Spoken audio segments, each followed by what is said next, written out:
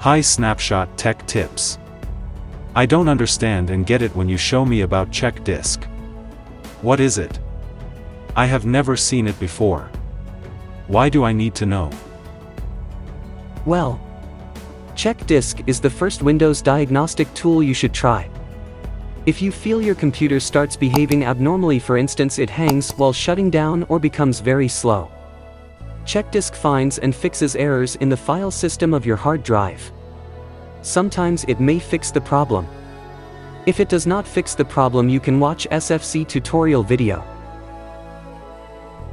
I will leave the link of SFC tutorial video in the description so you can have a look as well.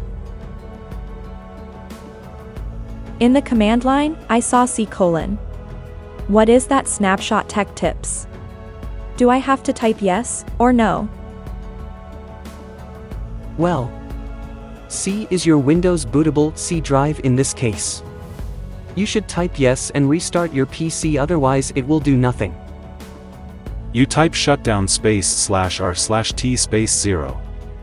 Is it shutdown or restart?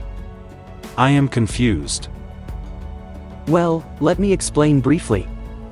R is restart your computer.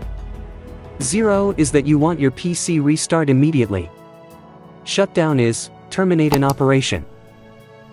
The fix option is quicker and less time consuming, whereas the repair option will take for a longer time with many hours. You do what you need to do to fix the problem. Otherwise you don't want to reset or do clean installation of Windows. In the command line you type chkdsk /r/c:. /r is stand for repair option. It will scan for bad sectors as well as errors.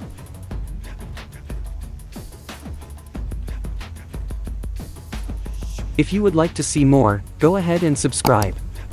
Leave a thumb up on this video as well as share it to your friends.